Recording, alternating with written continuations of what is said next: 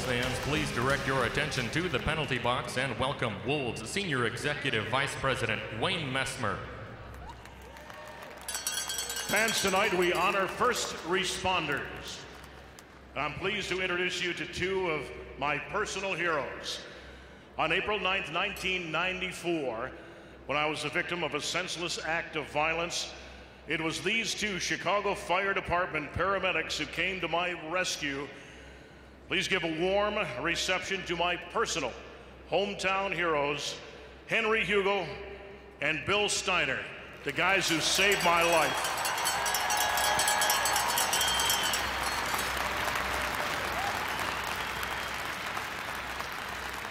His voice and the anthem he sings have a range that extends far beyond the Allstate Arena, far beyond Chicago and its sprawling suburbs. It is a part of the history of sports in this city, a part of the history of the song itself. He also has a head for business, and he would lend both of those talents to the International Hockey League's new Chicago Wolves franchise. But just months before his debut with the Wolves, Wayne Messmer was attacked and shot in a shocking act of violence near one of Chicago's most venerated sports landmarks. Wayne Messmer is in serious but stable condition at Cook County Hospital after being shot in the throat early this morning. But tonight, Messmer is in serious condition at Cook County Hospital, recovering from gunshot wounds he received early this morning. We didn't know if he was going to live or die. We were there that night. Yeah, we went to the hospital. And it was bad. It was bad. Shot in the throat. Was that just like a random thing, or what happened? I think so. Yeah. He went to a bar after he was at the United Center. Well, at that time it was the old stadium. He went, and about maybe 1 or 2 in the morning, he went back to his car, and the guy just came back and tried to rob him or something. He shot him right through the window and shot him in the neck. And from what I recall, he went to the Cook County. No, but he went to the restaurant. He walked or drove to the restaurant where they had a bullet in him, and they brought him to Cook County Hospital. And they didn't know if he would ever speak again. Really? Oh, yeah, for sure.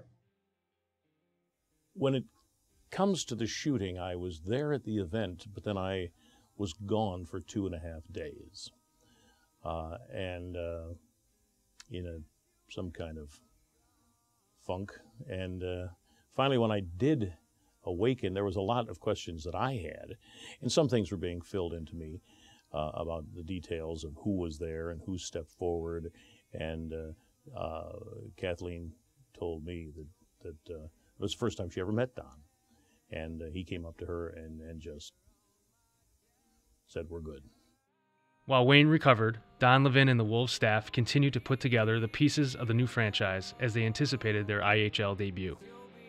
The Wolves signed a number of veteran guys, hard-working grinders like Al Secord, Wendell Young, and Gordy Roberts, who comprised the team that was not unlike the city itself. This is still, at the very heart, it's still a blue-collar town, and I think the idea was that we have to mimic the city. We got to be a tough team. We got to be a hard-working team. We saw the Cubs, and we saw the how well they did, and then the Bears, how tough they were. So it was easy for me to come up with an idea because I said we're going to be like the Cubs off the ice and like the Bears on the ice. The Wolves would drop the puck for their first ever contest as a franchise against Detroit on the road, posting a loss in the shootout. The excitement of the first game wasn't enough to give them a win. They'd face Detroit again for their home opener, and this time they'd get the best of the Vipers. I think it was October 14th, 1994 for the home opener. It was completely sold out at what was then called the Rosemont Horizon, and the rafters were literally shaking, and I wasn't far from them. But opening night, I didn't know what to expect. A new franchise, and we opened up actually on the road and coming home, and then seeing the type of crowd that was there. It was refreshing to see the crowd and the enthusiasm of the crowd and the enthusiasm of the hockey people, and coming from Tampa, seeing true hockey people. Chicago is such a hockey city, sure. and seeing that, and I think we benefited a little bit from the lockout coming in, but I think. Because of the lockout, fans came to our games, and I think they stayed. That was a big thing. And opening night, any opening night, whether it's first game, your inaugural game, of your first season, or any season, I think the opening night sets the stage for the season. And I think our opening night at home set the stage for the franchise. The wind, the crowd, the atmosphere, All of it was eclipsed by a very special moment before any puck hit the ice. The part of the show that everyone in Chicago has been waiting for a long time. I've never seen this much anticipation for the national anthem. Ladies and people are cheering now because they know that it's coming up. So we'll turn it down to the public address announcer, Ed Businek, for the rest of the story. Was silenced. Tonight, he is back.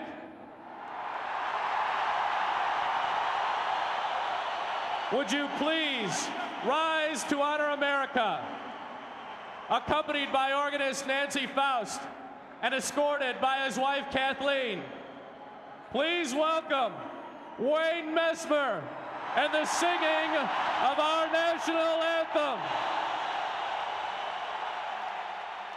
That was an Elvis moment, is what it was. It was surreal because there was so much doubt, and then it appeared that maybe I would be ready 6 months and 5 days after the shooting on October 14th of '94. But who remembers such a date?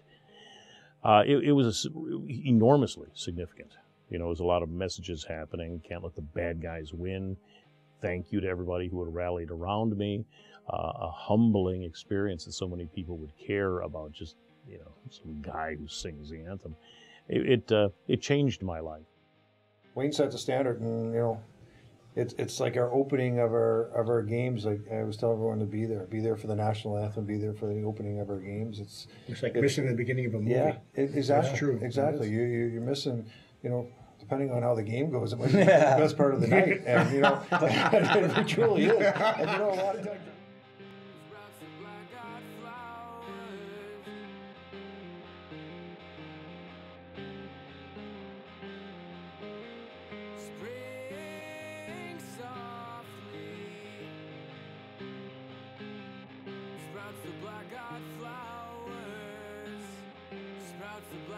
Tune in next time as Daring Greatly continues to chart the history of the Chicago Wolves in this exclusive docu-series.